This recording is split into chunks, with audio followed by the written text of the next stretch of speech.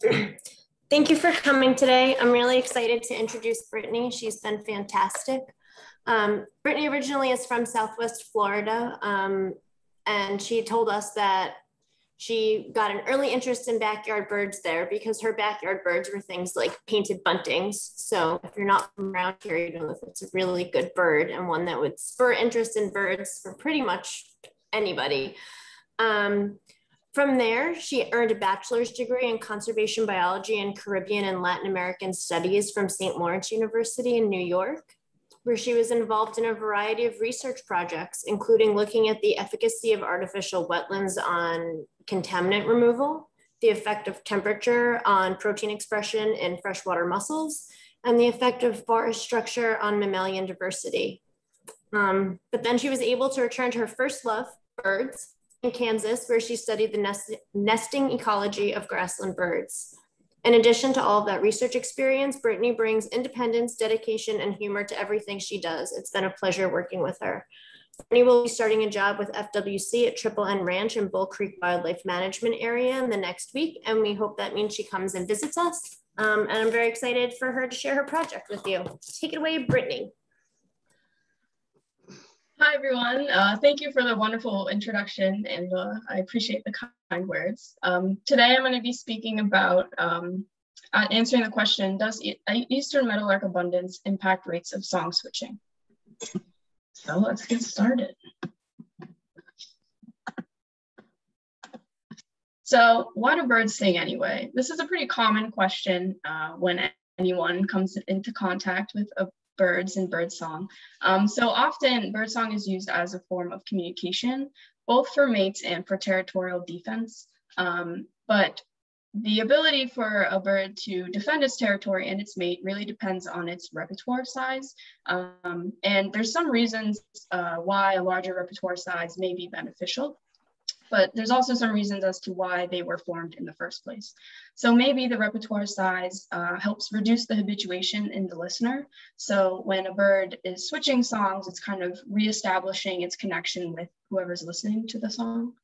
Maybe it helps stimulate an area that has a high density of individuals. So a bird with lots of song can kind of fake out other individuals when they think there's lots of birds here. There's so many songs happening.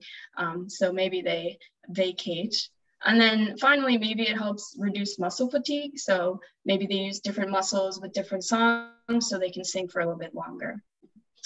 And one of the main things I noticed when I first came to Buck Island Ranch was a singing meadowlark on a fence post, which kind of inspired me to look into this a little bit further with my research. So Eastern meadowlarks are pretty iconic for their song for good reason. They have a pretty large repertoire of 50 to 80 different songs. For reference, the Western meadowlark, pretty closely related species, they only have a repertoire of like 5 to 12 songs. And so they require grasslands for breeding. And so they have experienced a decline in population in recent years just because their habitat is kind of being destroyed by human development. But their song is iconic for the grasslands. And when I say they're discontinuous singers, I mean they sing one song a few times before switching to a new song. But during courtship, they exhibit rapid song switching that kind of peaks during courtship and increases during male-to-male competitive interactions. And so this is the information that I kind of use to create my research project. So I wanted to answer a few questions with my research. First, I wanted to ask, how are Eastern meadowlarks distributed at Buck Island Ranch? And then I wanted to look into how does the abundance of meadowlarks in a pasture impact song versatility in individuals. So I kind of figured if meadowlarks are shown for areas with less woody plant presence and more grass, their abundance would be higher in pastures, in improved pastures. And then if there are more meadowlarks in a pasture, song versatility will be higher for individuals just because there's more competitive interactions happening between males.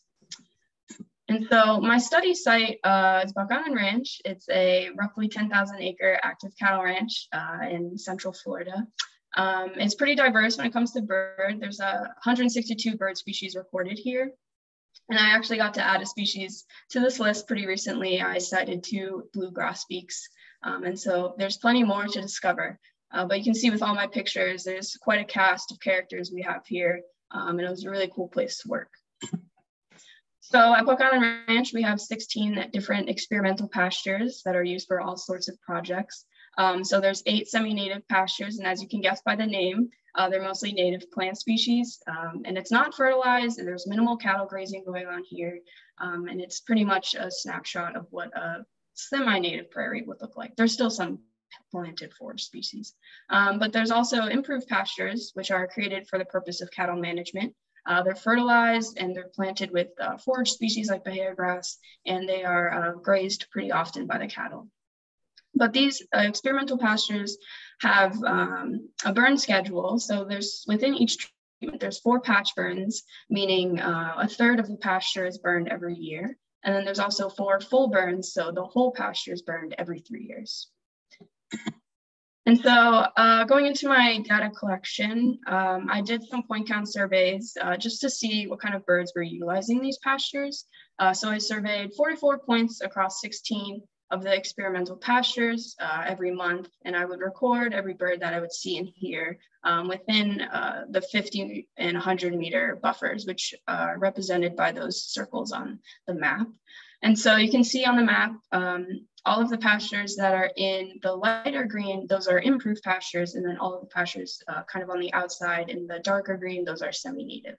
In addition to my point counts, I also collected some habitat information, like woody shrub presence, grass presence, kind of different vegetative structures that are present in the pastures. And you can see in the smaller map, that's what a final pasture would look like after I did my data collection. So each point represents a bird that I saw during the 5 minutes that I was there.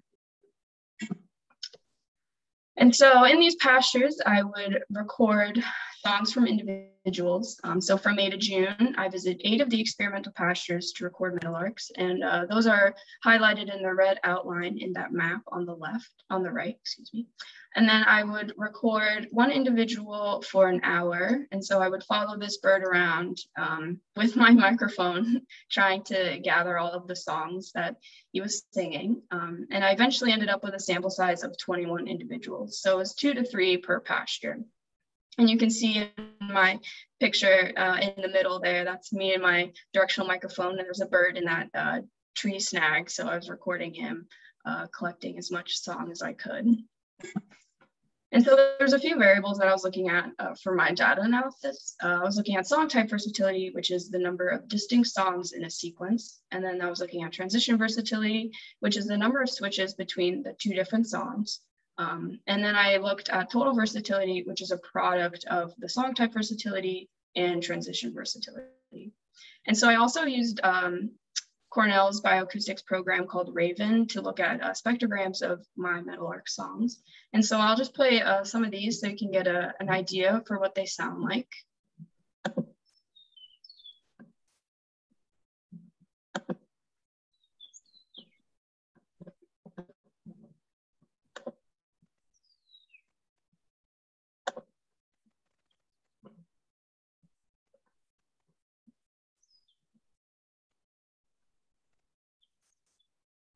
So you can see by ear, it's pretty easy to differentiate between the different songs. And obviously visually, the structures are pretty different as well. So it was pretty easy for me to go through and count total songs and the total number of different songs and the other variables that I collected. And so here's an example calculation of my numbers that I collected. So I would collect the total song in an hour, and then I would count the total different songs that occurred. And then I would also make note of the number of switches that occurred. And so individual F3 was actually my most, had the highest song versatility out of all the birds that I recorded. So he sung 103 songs in an hour, and of those songs, 6 of them, they were all different from each other. And then he switched an astonishing 51 times. Like, it was insane. And so song type versatility is the total different songs divided by the total songs in an hour. And then transition versatility is the number of switches that occurred over the number of switches that could have occurred. And then you get those 2 decimals, and then you multiply them together to get total versatility. So how are Eastern Meadowlarks distributed at Buck Island Ranch? I found that improved pastures have significantly more meadowlarks than semi-native pastures. And this was a pretty interesting result that we got. But I also noticed that the difference was not influenced by the bird treatment.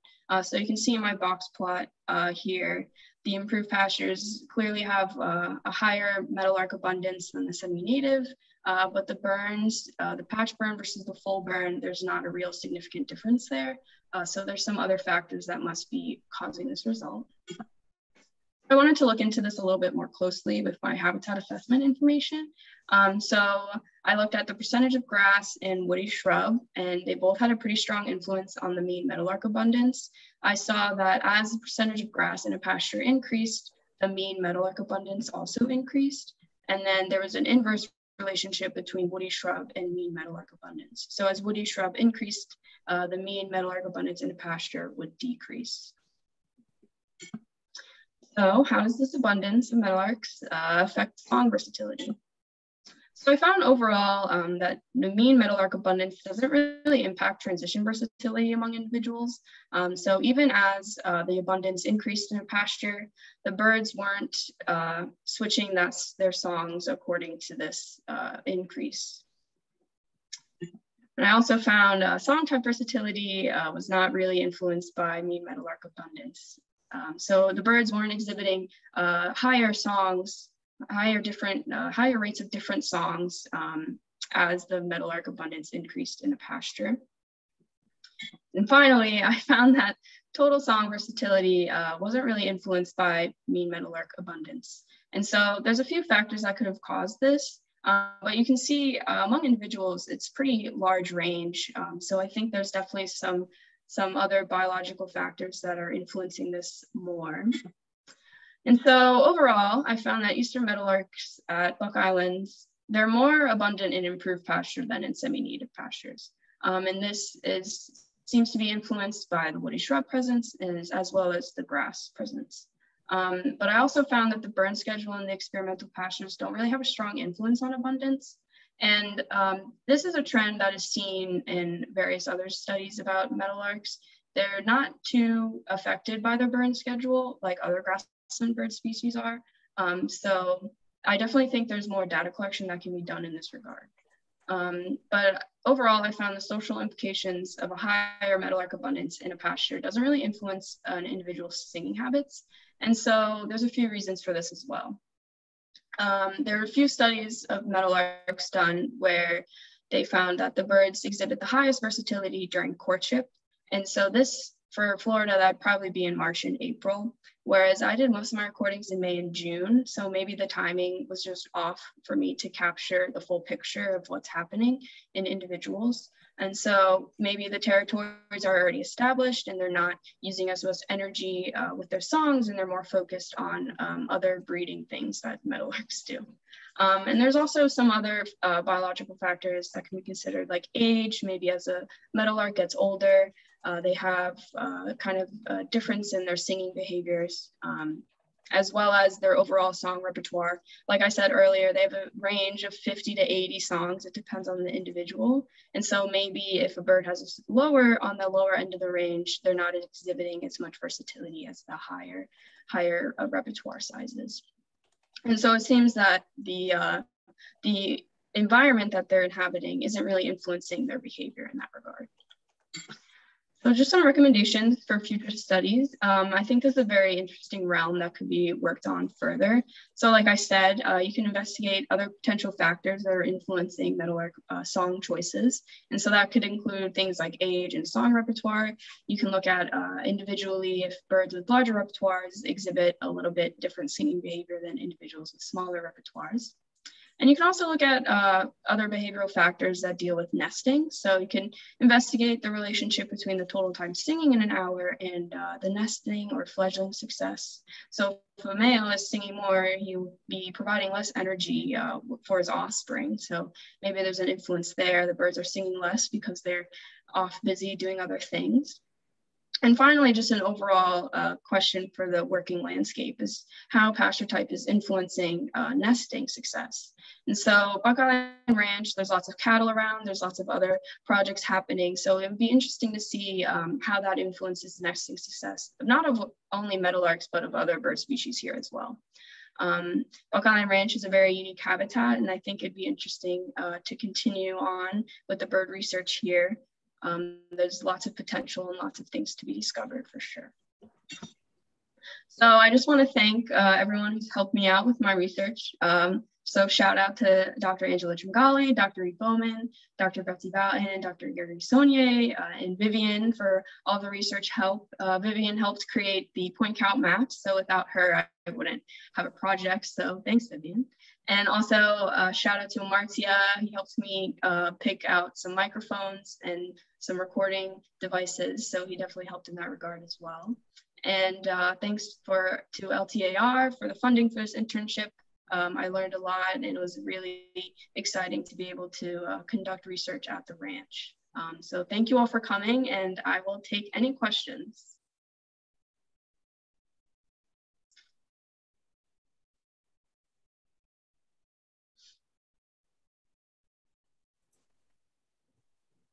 All right, I can read the questions if you'd like, or Angela, if you'd like to read them. I can read them.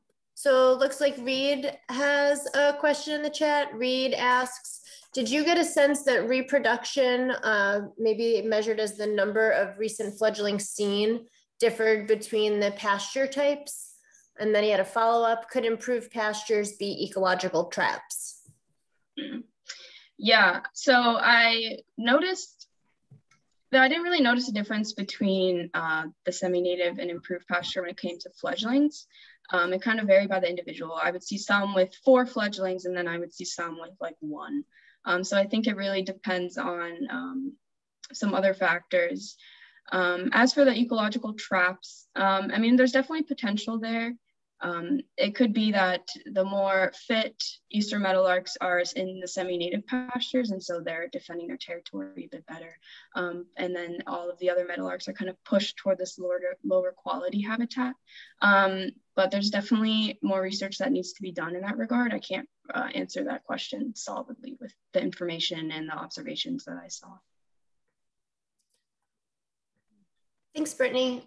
Chelsea also has a question. She says, great job, Brittany. They seem to be selecting against increased woody vegetation. Did height of vegetation have an influence on their abundance as well? I did not actually look at the height of the vegetation. Most of the improved pastures, the grass was pretty short just because it was grazed. It was like up to my ankle at the most. But I feel like maybe in the semi-native pastures, there are some higher grasses and some higher, taller trees. So I feel like maybe they're selecting against that sort of environment. But from what I noticed, it seemed that there was just higher abundance in improved pastures, regardless of the vegetative height.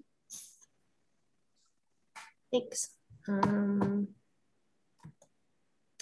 Oh, there's more questions in the Q&A. Greg asks, do you think your presence when you recorded them affected the degree of song switching and the choice of songs?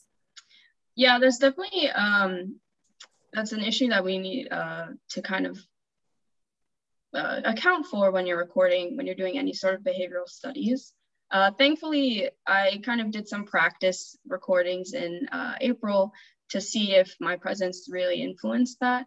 And I noticed that they're pretty confident in their ability to fly away from me. So they didn't really seem to mind my presence. There were definitely some times where I would kind of crouch down and hide, so they would feel like I wasn't a threat. But that's definitely something that should be investigated a little bit further, just because I know it varies by species. There's some species that are a little sensitive to human presence, and then others where they're not as sensitive. But in my personal observation, they didn't seem very sensitive to my presence.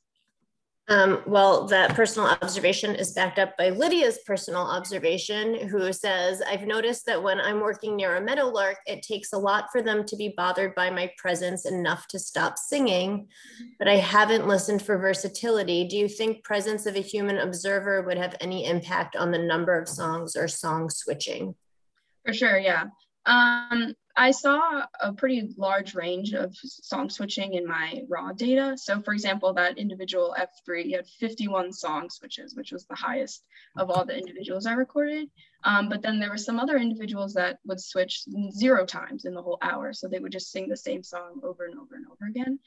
So it could definitely be based on the individual, but also just based on if the bird even has a larger repertoire that they would want to demonstrate. So I think that it definitely depends on what the individual is wanting to do with his time. But there was definitely, sometimes it would take them a long time for them to switch songs. So they'd be singing the same song for 30 minutes and then they'd finally switch it up. So I think it kind of depends on what their mood is and what their goal is with their singing.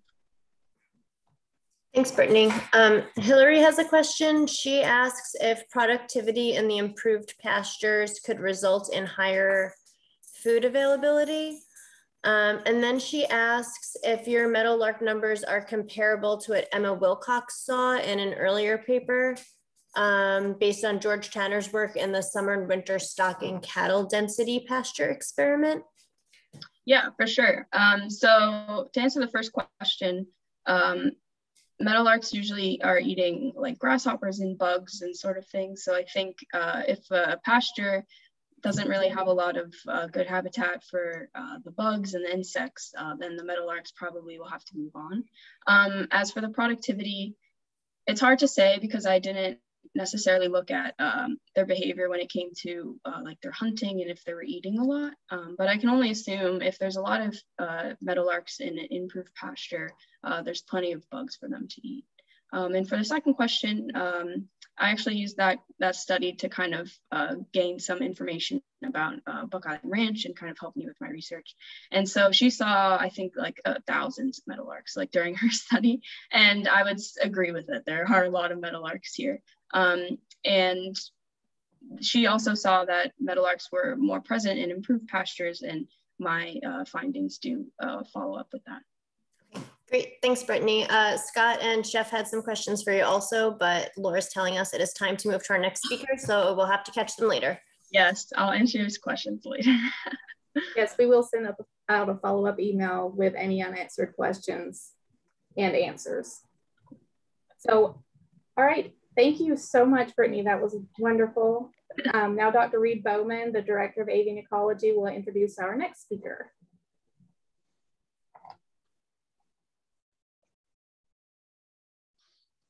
Everybody, our next speaker is James Longo. So James comes to us from New York, having done his bachelor's degree at the esteemed State University of New York, College of Environmental Science and Forestry.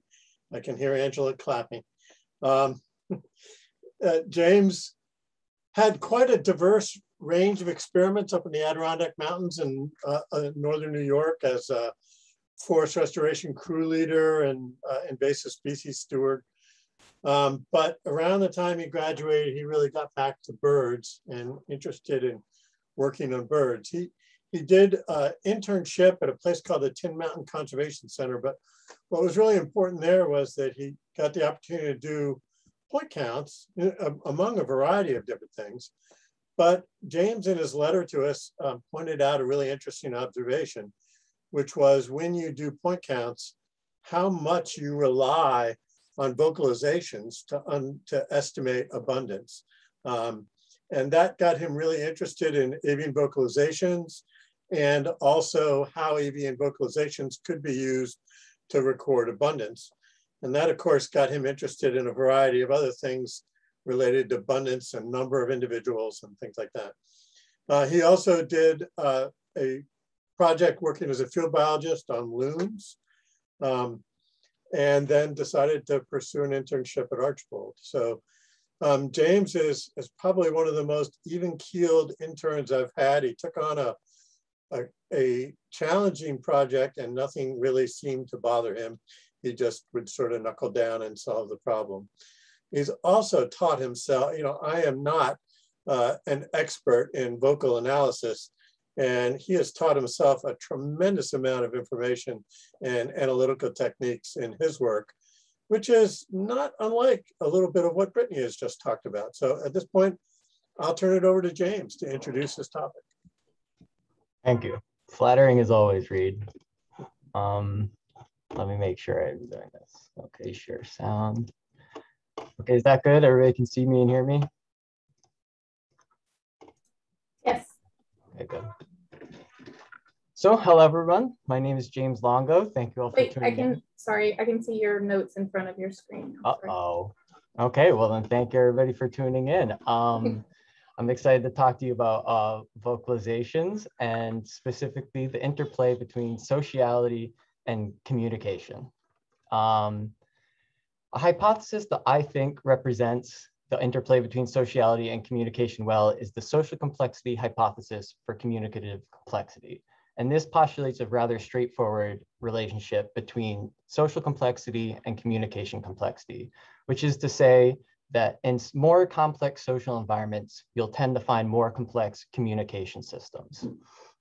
We can trace this all the way back to 1809 with Lamarck's quote in reference to the evolution of human language that states, the individuals, having largely increased their need according as the societies which they formed became larger, had to multiply their ideas to an equivalent extent. We may imagine that this will have compelled them to increase and vary in the same degree the signs which they use for communicating these ideas. So this is a pretty straightforward hypothesis to test. And so what that means is you would expect to find in species with more complex social systems, a more complex communication system, and that is what we tend to find. Some examples are ground-dwelling rodents with more distinct social roles will have more distinct alarm calls that they can use. And primates that live in larger troop sizes tend to have a larger repertoire of signs that they use to communicate. So I've been using the term complexity a lot, and we need to get some tight definitions on that. And I'll be referring to how complexity is used in information theory, which means that you can think of it in a similar sense as uncertainty or surprise in terms of an outcome of an expected event. So an example would be something with more possible outcomes, like comparing a dice roll to a coin toss. A dice roll would be more complex because you're less certain of the outcome because there's more possible choices, 6 as opposed to 2. The second factor that's important is how certain you are of which outcome is going to occur. So a weighted die as opposed to a normal 6-sided die. A normal 6-sided die would be more complex because you're less certain of the outcome, whereas a weighted die would favor one outcome more than another, making it less complex. So we can apply this to a scrub jay's social life and to its communication abilities. First, I'll give you a little bit of background on how you would define a complexity within scrub jay social lives. They're cooperative breeders, which means that they have a few distinct roles. The first of which is a breeder, which the breeders are the 2 dominant adults responsible for all the reproduction. Helpers are unique to cooperative breeders in that they are previous offspring of the breeders who stay into early adulthood and help to raise their younger siblings. Juveniles are like a step below a helper. They're a young bird who's still hanging out the family, but they're not quite as helpful as the helpers. And then fledglings are more analogous to a human toddler, where they're dependent on the older members of the family and they're not contributing in any meaningful way per se. And another important factor is that they're year-round territory holders. These birds don't migrate, they live in the same place. So interacting with their neighbors is a daily occurrence, and that's a large part of their sociality, is interacting oftentimes with a lot of the same birds. As for communication complexity, I've chosen conversation gutturals as the vocalizations to study for this. Part of why I did that is because they're highly variable. They're not stereotyped like you would expect of a lot of alarm calls or some bird songs, although not all bird songs are highly stereotyped. And another aspect that's very important for this is that although their precise functions are not quite known, it's obvious and agreed upon that they have an apparent role in social cohesion, which makes them likely the correct vocalization to study when trying to study the coevolution of sociality and communication. So from this, you can derive some testable hypotheses. The H null is obviously that social context has no effect on communication complexity. And I've broken the social complexity aspect into two different hypotheses, H1 being that group size is positively associated with communication complexity. And the H2 is social heterogeneity, which I'm defining as there being multiple social roles or families present in the same social context, whereas only one of each would be homogeneous. That is positively associated with communication complexity. So in order to test this, I would need to record vocalizations from different areas of varying social complexity. And after trying a few different methodologies, what I landed on was this. I placed my microphone, which is that small green device on the left, out in the open, at least 2 meters from all vegetation, with some peanuts in front of it. The idea being that the birds would come and feed, gather more than one at a time in an open area where I could observe each one that was coming down to feed. While they're doing this, they speak to each other and the microphone picks it up. And I would sample each family for 15 minutes. And during that time, into a microphone would dictate the band combinations of what birds are entering or exiting what I would call the social context. So I'll play a short clip while I'm explaining that. These birds come in and out of what I would define as the social context, which is the area within earshot of a feeding bird. So a bird typically would come down, maybe they'll talk to each other and communicate whatever they're communicating, and then fly away and bring a peanut away. This means that over the course of a sample, I would have a timeline of what birds are present at what time, so that later when I'm analyzing the vocalizations and I see, okay, there's this sound happened at 3 minutes, I know what birds were there and which ones potentially said it and which ones potentially heard it. When this is all said and done, I had about 20 hours of audio to process, and I did so in Raven and analyzed the spectrograms. And I'm going to briefly explain what a spectrogram is, although if you just watched Brittany's talk, you got a pretty good idea. But it's basically, it allows you to see sound. So I'll play the sound of a canyon wren right now to give you an example. You can see as the frequency or pitch goes down, you can see the visual symbols are just the sound that you're seeing. As it gets lower, it's lower pitched, and as it gets wider, it's longer. So it's just a visual representation of that. And this is a small sample of what some of the conversation gutturals look like. So you can see there's a lot of variability. But the first question we need to ask is, are these calls discrete or continuous? Measuring the complexity is going to be different if you can place them all into discrete categorical bins, as opposed to them being continuous where each of the factors of the call just flow together in a continuum. So to do this, I decided to use 3 different sorting methods and then compare them all to each other to see if we could find an answer. The first one is called dimensionality reduction. So I'll play this briefly so that you can get a sense for what these spectrograms sound like. It's kind of quiet, it goes, whoa. That's my impression of it. I'll play it one more time. And so the idea behind dimensionality reduction is you take quantifiable aspects that you can compare between all the calls. This first one I've highlighted is F1, which is the onset frequency of the bottom band. I hope you can see my mouse, but if not, the bottom band is the bottom part of the shape that you're seeing. F2 is the frequency of the inflection. So if it bends up or bends down, what is the extreme frequency of that? F3 is the offset frequency. T1 is the duration of the call. DI is the difference between the onset and the inflection. And then DF is the change in frequency from the beginning of the call to the end of the call. And once I've done this, now you can quantify the call as a series of 6 numbers. With these 6 numbers, I can use principal component analysis, and the computer can use k-means clustering to take all the calls and categorize them into groups that it deems appropriate as distinct categories. And this is what that looks like. Each number is a different call, and these polygons that you're seeing that are different colors are the computer's idea of how to separate the calls the best into what would be discrete groups. A method to compare to this is manual sorting. So this is something that you might already be doing at home, where it's just a human deciding which call do you think should be categorized with another call. So for me, the center one and the bottom left one look pretty similar. The middle left and the top center look pretty similar. So I might group them together, but you might disagree.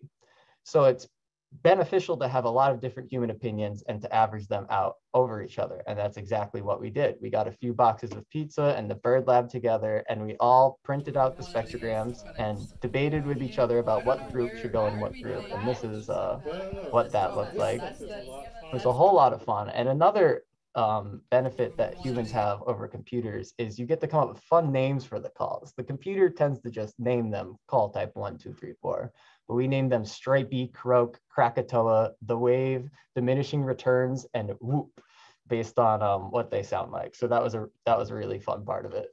Method 3 is spectrogram correlation, which is the idea that the computer can take two spectrograms, overlay them, and when they blend together, how similar were those two images? So these two are pretty similar, and their value is 0.494. That's a pretty high value for spectrogram correlation. I'll contrast that with these two, which are dissimilar. We go over each other, you can obviously see the difference there, and the value is low, 0.146. So that comes up with a similarity matrix after the computer compares every possible combination of calls, and then you can cluster it using k-means analysis the same way that you would with principal components. So if you remember what the principal component k-means analysis groups look like, this one has a lot more overlaps between groups, which means that this method was a lot less confident in defining discrete call types. So with all those three methods done, you compare each one to each other and check for concordance. And there's a lot of bars going on here, but the main takeaway is that the three methods largely do not agree with each other. I've highlighted in green really the only two times when two methods agreed with each other. But so in lieu of concordance between the three methods, there's only two things that are possible, really.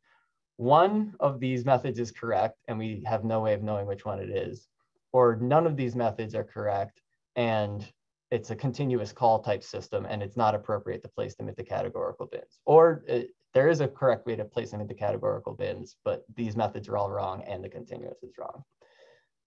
Without knowing and without being able to conduct an entire another experiment to find out, I have to treat them as quantifiable aspects. So I used the mathematical quantifiable parts of the calls that I determined during the first method, and then used the spread of the principal components from the mean to figure out which of my independent variables had the largest effect on distance from the mean.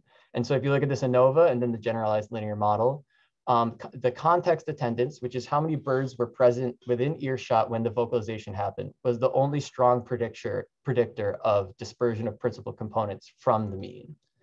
So what a way to visualize that is these blue dots were all representative of vocalization that was recorded in a small context, and the red dots are large.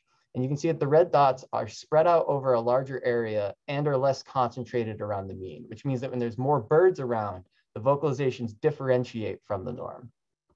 This is another way of visualizing that with red, again, being the histograms for the large context and the blue context.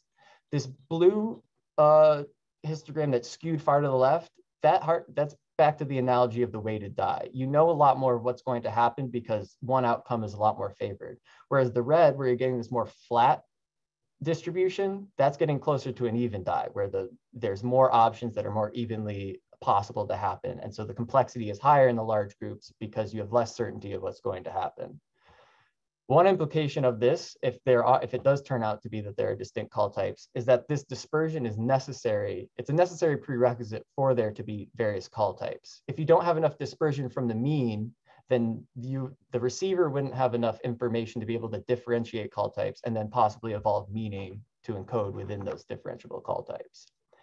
So if we revisit our hypotheses, the only one that my data supports is H1, that group size is positively associated with communication complexity. A discussion about these results. The statement that I can say is these results indicate that larger group sizes are associated with greater dispersion of vocalization characteristics. There are two explanations for this that come to mind. One is vocal individuality, the idea that individuals want to be able to differentiate themselves from others just by being able to hear them, just like a human voice, you know who's speaking just by hearing it. There may be more need to differentiate your voice when you're in a larger group to remain unique than a smaller group. Or it's possible that gutturals encode meaningful information and that larger groups require more meaningful information to be communicated in order to navigate the complexity of that social environment. So some future studies that I would like to know the answer to is, how do Florida scrub jays perceive conversation gutturals? At the end of the day, we can categorize them however we want, but if Florida scrub jays perceive them in a certain way, as in the case of categorical bins that they determine, then that's the final correct answer. So you would need to know that in order to really solidly say how they should be categorized. And a comparison of conversational vocalizations between cooperative breeding and non-cooperative breeding scrub jay species would be interesting, because you would expect that cooperative breeding species would have a greater diversity of conversational vocalizations due to the complexity of their social lives. So I think I'm running out of time here. So I'll do a quick thank you to Archbold Biological Station for hiring me and having me, the Cornell Lab of Ornithology for the Raven software that was indispensable for my project, the Avian Ecology Lab for everything and being my family away from family, and all the interns out there. There isn't a field station that I know of that would last a day without all these hardworking interns. So keep on keeping on, everybody. Here are some references for things that I mentioned, and I'll open the floor now to any questions. Thank you so much. Thanks, James. That was great. Let me go to the chat first and see what kinds of questions we got. So let's see.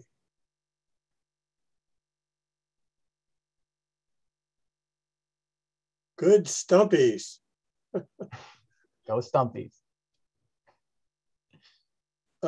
Scott Ward says, really great job of breaking down complex stats and methods. And that's a Meadowlark question. Anybody else have any questions? If you do, put them into the chat or the Q&A. Bryce says, do you know of any studies on other species that compare human and computer classifications of vocalizations? And if so, what were the results? Were there similar inconsistencies in the human and computer classifications? Yeah, so actually, after I had finished doing all these 3 sorting methods, I discovered a paper that did the exact same 3 sorting methods with chickadee call types, which is cool and validating, but I also probably should have done a better literature search and not missed it. But so between the manual sorting, spectrogram correlation, and principal component analysis and chickadee call types, they found pretty strong concordance between the 3 models of those call types, whereas we did not. So it's kind of indicative that either these call types aren't as distinct as chickadees, or that it is possibly a continuous continuous communication system. I'll ask a question, James. So in your large groups, you had more birds than in your small groups. How do you know that there is actual individual variation, and it's not the differences aren't simply just because you had more birds that might be presenting different conversation guttural types? Yeah, so I can take I know all the individuals that were present. I don't necessarily know the individuals that were vocalizing, but how it works out with the large group is there were actually less individuals represented than the small groups. So if it were, you know, just variation per individual speaking, you would actually expect the small groups to contribute more, because when you sample a small family, the most you're going to get is 2 birds, 2 or 3 birds talking at a time. When you sample a large family, you get the 2 or 3 birds every so often as well, but you also get the 3, 4, 5, 6 that contribute to the big group. So the small group actually had more individuals that could have possibly been speaking. So that that to me helped satisfy the idea that it might just be the fact that there's more individuals being represented in the one sample size.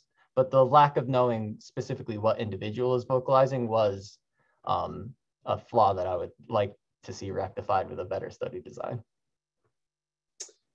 Hillary also asks, do you think there may be differences in calls produced in relation to the surrounding J dominance categories rather than simply the large or small number of individuals?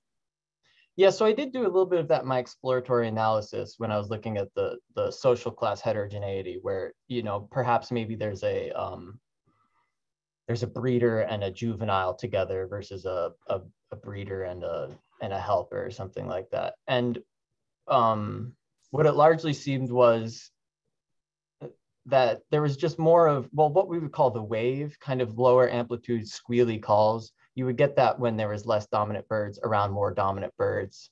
But overall, it didn't seem like there was much else of a difference. It seemed pretty incredibly even, the contribution of different call types regardless of the social classes present. It was not, did not turn out to be very significant, which was surprising to me. I really thought that that was going to be a very significant factor of what they communicated.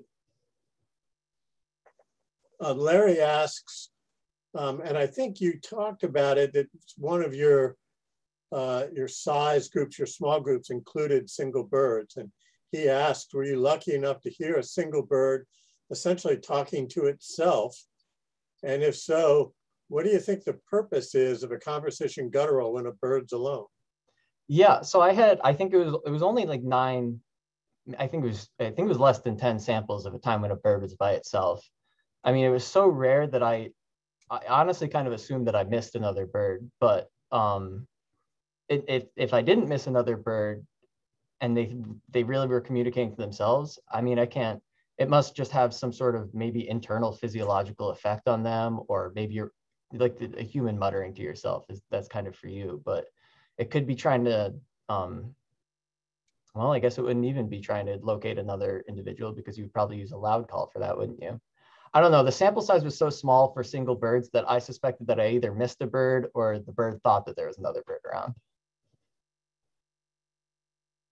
Okay, well, I think we're out of questions and probably out of time, James. So thank you very much. Thank you all very much. And we'll go on to our next speaker. If you could stop sharing your screen, James. Great. So our next speaker is Grace Trankina. Grace is from the University of Illinois at Urbana-Champaign, where the bachelor's degree in natural resources and environmental science, but specifically with a concentration in resource conservation and restoration ecology.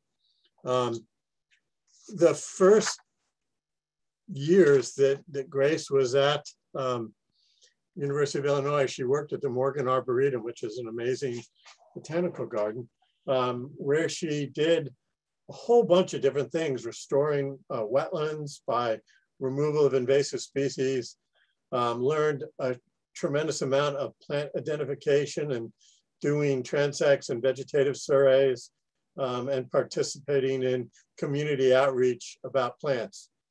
But she is not a plant ecology intern. So Grace found the light, and she was a research associate at the University of North Texas, working on a project on painted buntings, which is probably just a really cool bird to be able to work on, with an old colleague of mine. And there she got to do a lot of work on using GPSs to do surveys for them, using transects. Also did a lot of mist netting, banding birds, learning to bleed.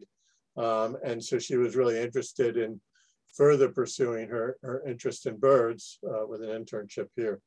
So Grace was also a delight to work with, also very even keeled. There was very little that seemed to upset her, and also very entrepreneurial. This was a project that builds on a previous intern's project, but she brought some new ideas to it and new insights. In fact, yesterday at our meeting, she just blurted out that she'd suddenly seen the light about all this stuff.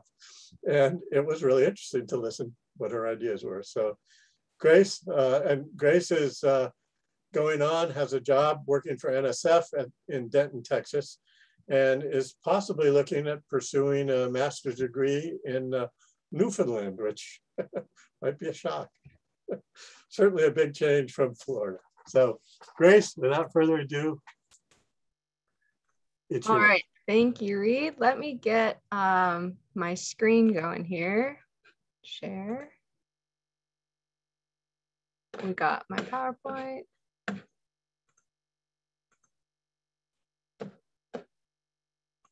Okay. How are we looking here? Gotta switch it? Looks good. No, you need to switch it. Your notes are appearing again. Okay. Swap. How's We're that? actually seeing 2 slides simultaneously. There you go. That's good. Okay. Okay, great. All righty. Thank you everyone for sticking around for our triple feature today. I'm going to talk to you about the project I did on the effect of pair bond duration and sentinel coordination in the Florida scrub jay here at Archbold Research Station. So I'm going to start off with some definitions here. Being sentinel basically means standing guard or keeping watch to protect against predators. Many species exhibit sentinel behavior, but few have been proven to actually coordinate. The Florida scrub jay and the meerkat are two of the well-described cases of species that have been formally tested and quantified to actually engage in coordinated sentinel systems. Basically, coordination means that sentinel bouts are more evenly spread throughout time, more so than expected by chance, meaning that groups are actively reducing the time with no acting sentinel. This system is particularly beneficial for jays because they're not exactly very speedy in a getaway chase, but because they live in these very open habitats, being able to spot a threat from a distance plays as a huge advantage. And the biggest thing to keep in mind here is that jays really don't want any of those gaps in sentinel duties because then they'll become more vulnerable.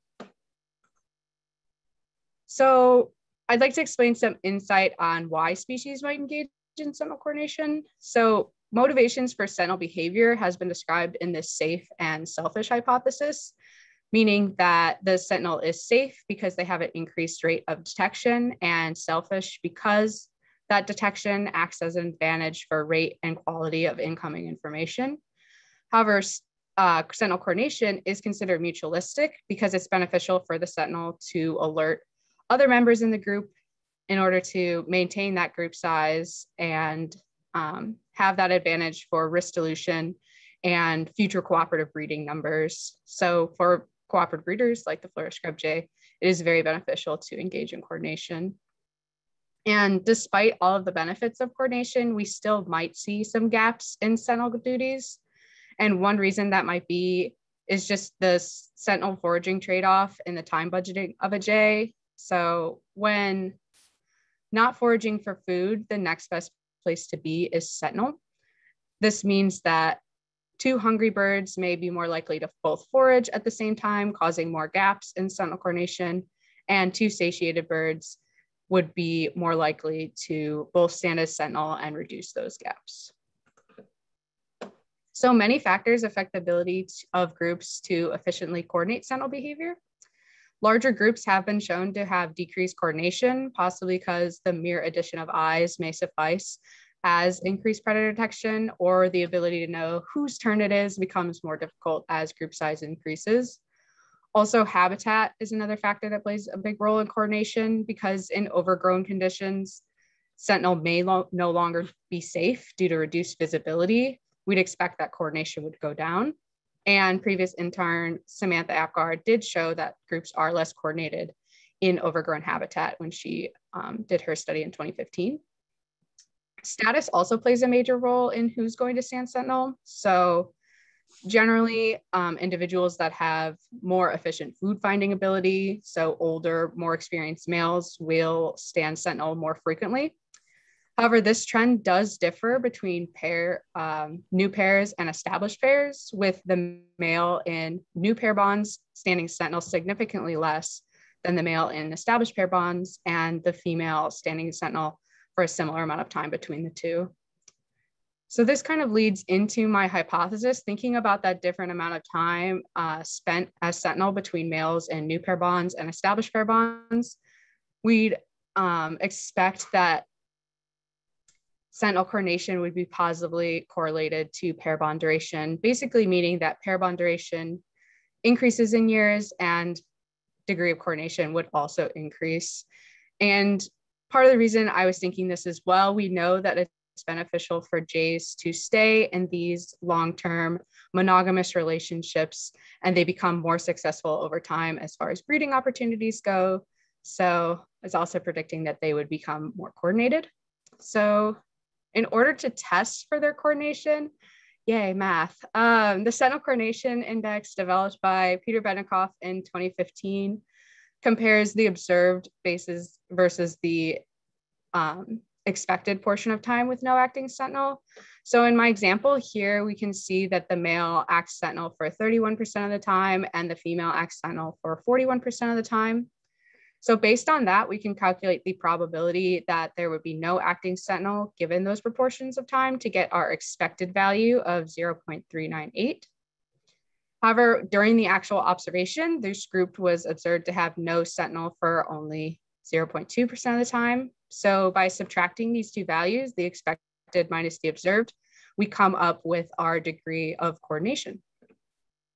So the biggest thing to keep in mind is the more positive this degree of coordination is, the more coordinated the group, and the closer that value gets to 0, the less coordinated the group. We can also scale this observation to the relative amount of expected time and see that this pair reduced their gaps by 49.8%. Okay, oops, oh my gosh. Getting ahead of myself there. So the most important thing to mind here, I think this expected minus observed value I'll refer to interchangeably as degree of coordination or coordination index. So my methods for employing this index for comparing coordination between new and established pairs, I conducted 60-minute observations on lone pairs from March to June of this year. If the Jays left, I followed them and I discarded any time out of sight from the observation. And if the observation was less than 45 of the 60 minutes, I discarded the observation entirely. I recorded my GPS track location as I followed the Jays and was able to calculate a few different things from that. Each time a Jay went up on sentinel, I recorded the average scrub height, 30 meters from the perch, and also recorded, so I knew a Jay was up on sentinel basically if they were on a perch for at least 50 seconds and looking in all cardinal directions for at least 50% of the time. So I visited 49 pairs of Jays and I did not repeat any pairs just to avoid pseudoreplications. So once I had all that data in hand, I went through and did my degree of coordination calculation. Also went through historical access data and recorded the pair bond duration for each pair. I used my GPS location to calculate the time since fire and the pine density of the area. I also took a weighted average of the estimated average scrub height. I used the automated weather station data from the property to average some of the weather variables. And I also recorded the reproductive stage that the pair was in at the time of observation. So with all of that, I had continuous and categorical variables. So I decided to run a generalized linear mixed model in R to analyze the effects of those variables on degree of coordination. So running my first model with all of the variables together, I ended up deciding not to include time since fire because it's highly related to estimated average scrub height, but it's not as good of an ecological measure. So I decided to exclude that variable, and I didn't have time since fire data for all my groups anyway, so I took that one out. I also took out pines per hectare and the weather variables just because there was not a very significant p-value, and I wanted to be able to isolate the effect of pair bond duration further. So all three of these findings were consistent with SAM in 2015 as well. So I decided to exclude them from my final model here. I ended up running this one with pair bond duration, estimated average scrub height, and reproductive stage. So in bold, we can see that scrub height 30 meters from the perch and reproductive stage of eggs were strongly statistically significant. And in italics, pair bond duration and reproductive stage of fibers were marginally significant in their effect on degree of sentinel coordination. So looking a little further at those variables, this plot shows the excuse me, the estimated average scrub height as compared to sentinel coordination. So we can see that it's a negative correlation, meaning that as scrub height increases, the degree of sentinel coordination decreases, which makes sense when we're thinking back to that safe and sentinel hypothesis that as conditions become more overgrown, they have reduced visibility and become more vulnerable to attacks. So the motivation to coordinate decreases.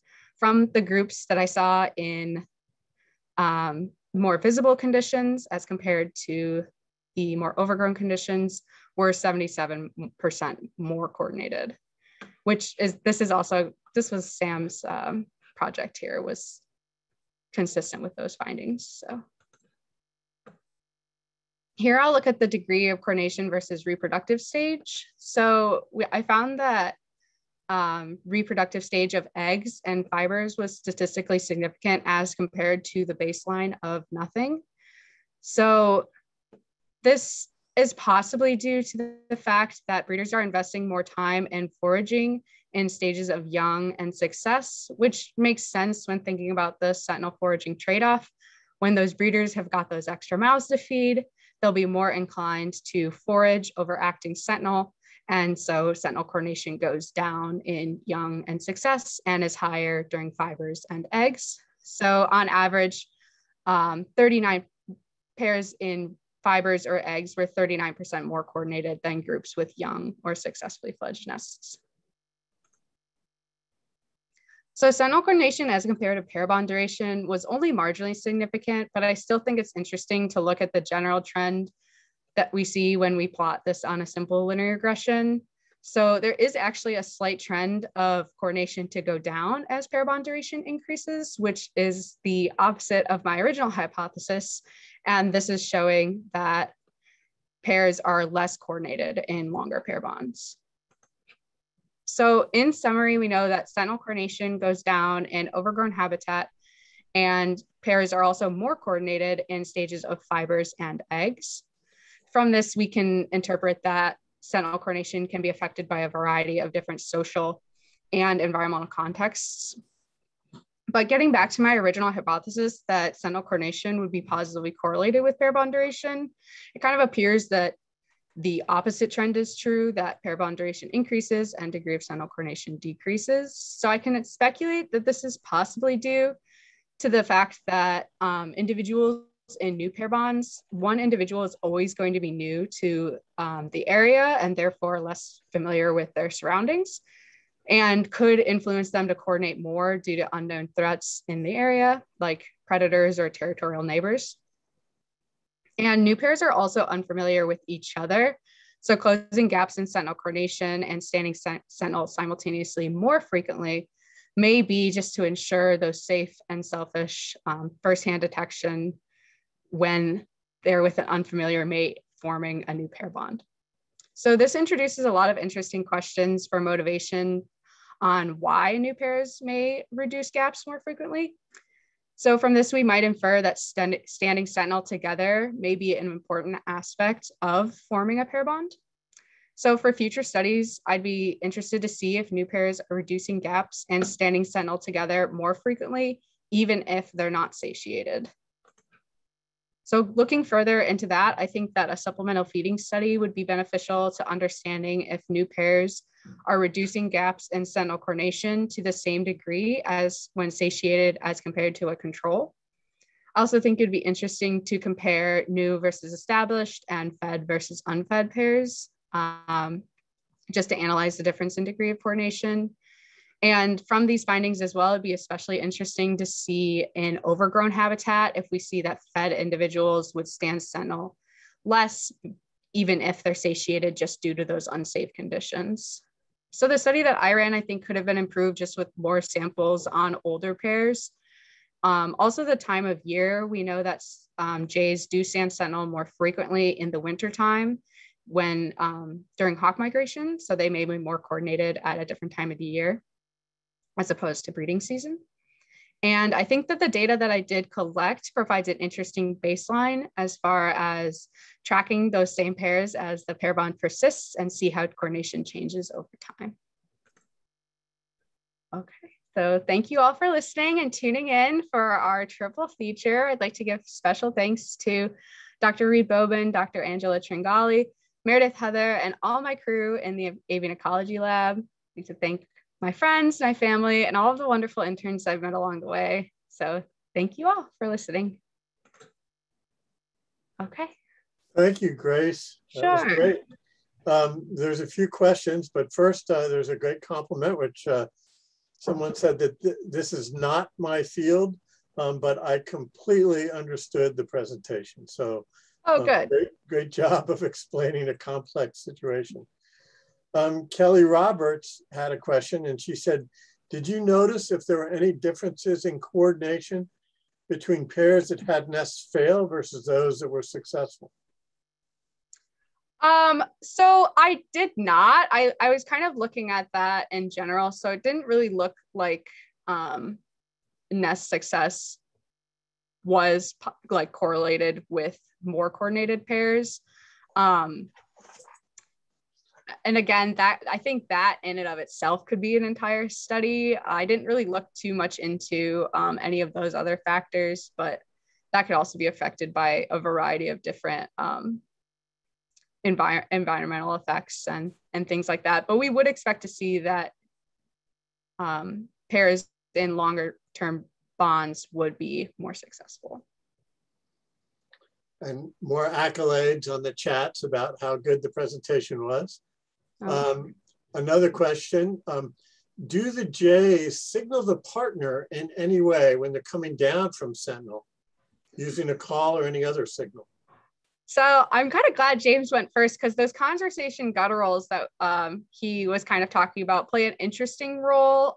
There's been no proven, like, it's been a couple different theories on if jays have like a watchman song or any kind of indication to the other members in the group that they'll be switching, but it's largely unstudied, and it's difficult to tell because even with, say they are using the conversational gutturals, even with James's presentation, it would be very difficult to tell if the sentinel, who's, you know, very high up in a perch, is signaling to the foraging individuals. But I think it would be interesting to see basically whose responsibility it is to initiate a switch in sentinel duties. Is it the one who's foraging needs to go up and then the other one knows it's their turn to go down, or vice versa?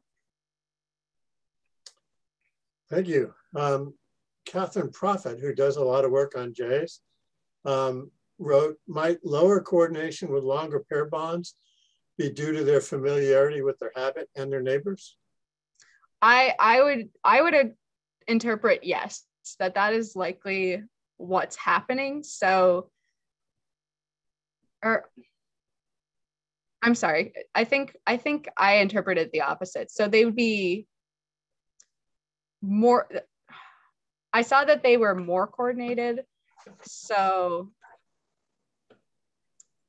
let me just go back to my slide here.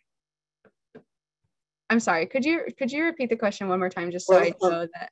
The birds with longer pair bonds seem to be less coordinated. Yeah. Do you think that's because of their familiarity with their habitat and their neighbors?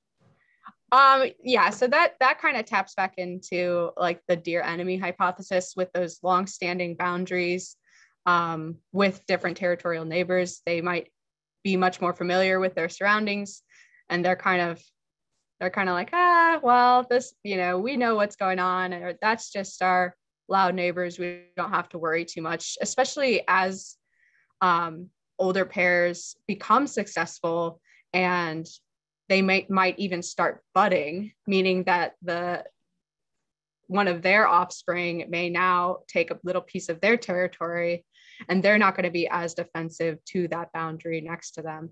So, yeah, I do think that the fact that new pairs are more coordinated would be in part due to their unfamiliarity with their surroundings and vice versa. Deborah said, do jays sentinel at nighttime, or are they in their nests resting? I believe they just roost. I don't know that they, I guess at that point, sentinel really is more for avian predators, not so much for ground predators. So I don't think it would be beneficial for them to expend that energy in the night. They'd probably just stay and keep cover because they wouldn't have the visibility to see an avian predator. But so Meredith asks, do you think that time of day influence coordination? So some jays seem to be much more active early in the morning and evening, and she wonders if it affects their coordination compared to midday. Sure. So I do think that it probably would affect their coordination, just because they'll be more likely to stand sentinel once they're satiated. So it's possible first thing in the morning, they've first woken up, they are still going to need to forage for enough resources to get them through the day. So they might be more uncoordinated first thing in the morning.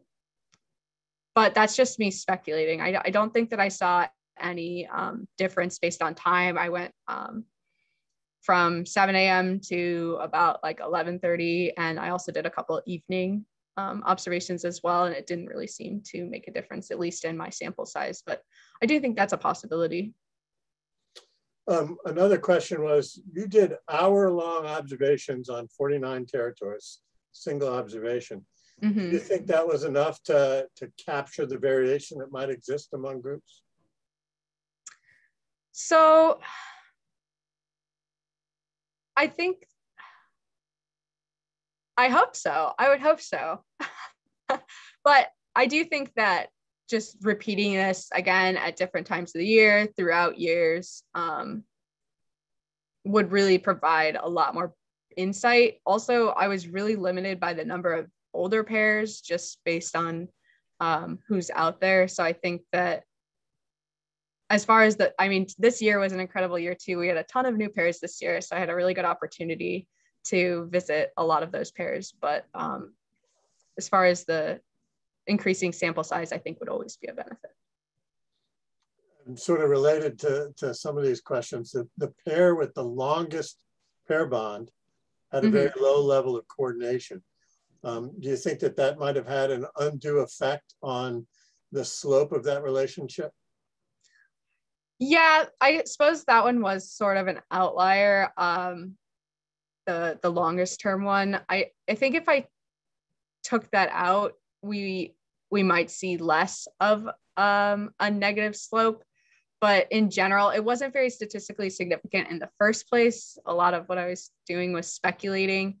But in general, if we look at some of the, even the 3, 6, 9, it does seem to have a slight trend of becoming less coordinated. So while you're on this graph, leave it up a sec, I'll ask a question, which is, I very much liked your explanation of how new pairs might be more coordinated, but they're all sort of all over the place. Mm-hmm. Some are highly coordinated, some are very poorly coordinated. Do you have any idea what might drive the variation just within the new pairs? That I would probably interpret as habitat, or just the way that they've started their new territory as well. So again, going back to that, like budding, if a new pair has budded from their parents' territory, they may have an easier time and not have to worry about standing sentinel as much because they're much more familiar with the area than a de novo territory, which would be 2 breeders are completely new to the area. Yeah, so I do think there are a lot of factors that could influence it. And it does look like they're pretty evenly spread throughout coordination just for the 1-year pairs. Right. All right, well, thanks, Grace. And I'd like to thank all of the speakers today. It was really great to have everybody contribute, and only panelists can actually turn their microphones on, but it would be great to give you a little bit of applause. So congratulations, everybody. Good job, everyone. And thank you for all listening. Everybody for sitting through a triple header. So. Yes, thank you, everyone. Like us on Facebook and check out the Archbold website to find out about our future seminar offerings, and to subscribe to the Archbold newsletter. You'll find these under the News and Events tab on our website. Thanks so much, everyone. See you next time. Thanks, everybody.